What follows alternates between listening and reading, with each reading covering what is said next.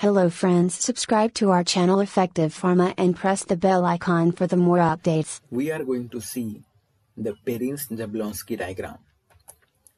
When the energy is supplied to electron in the form of light, they absorb the energy and reaches to the excited state. In the excited state, the electrons are very unstable and hence they try to get back to the ground state.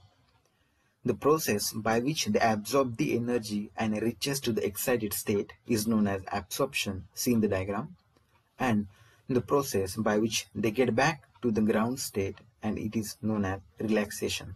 Now, as per Perrin-Jablonski diagram, there are multiple pathways by which the absorbed molecular energy can be released.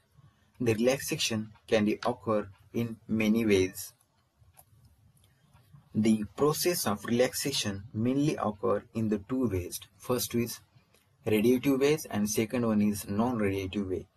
In the radiative way, it occurs by the two mechanisms. First one is fluorescence and second one is phosphorescence. Before we study the mechanism of fluorescence and the phosphorescence, let's see what is singlet state. A state in which all the unpaired electrons have opposite spin.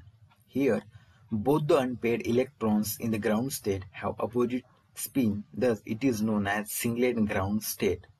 Now, here the unpaired electron in the ground state have the opposite spin as that of the unpaired electron in the excited state, thus it is also known as singlet excited state. Now, let's see what is triplet state. A state in which unpaired electron have same spin, that is, unpaired electron in the ground state is having the same spin as that of the unpaired electron in the excited state. Thus, this state is known as triplet state. Let's have a look on Jablonski diagram. When UV light is absorbed by an electron, they get excited from singlet ground state and reaches to the singlet excited state. Over here, the electrons are very unstable and hence they try to get back to the singlet ground state. This process is occur by the relaxation in many ways. The first way is non-radiative transmission, see in the diagram, in which the electron shift very lower electronic level without radiating any radiations. Second way is IC, means internal crossing, in which there is transition from higher electronic level to the lower electronic level. Third one is fluorescence, see in the diagram, in which there is transition from the singlet excited state to the singlet ground state.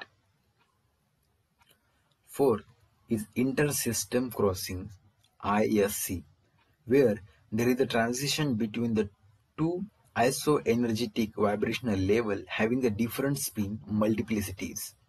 State during this transition is triplet state, and when there is a transition from triplet state to the singlet ground state, it creates phosphorescence, see in the diagram. It is also a radiative relaxation. So this was all about the Jablonski diagram. Now let's have a look on the key terms included in the Jablonski diagram. So first one is fluorescence. It is a phenomenon of emission of radiations where there is a transition from singlet excited state to the singlet ground state. That is, when transition occurs from singlet excited state to the singlet ground state, there is emission of radiation. Next, fluorescence. It is a phenomenon of emission of radiations when there is a transition from triplet excited state to the singlet ground state.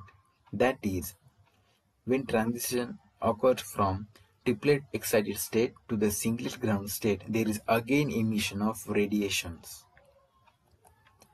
Now let's see what is internal conversion.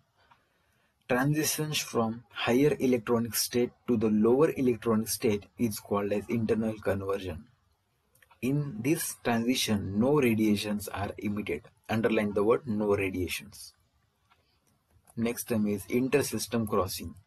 It is a non-radiative transition between two isoenergetic vibration levels belonging to electronic state of different multiplicities.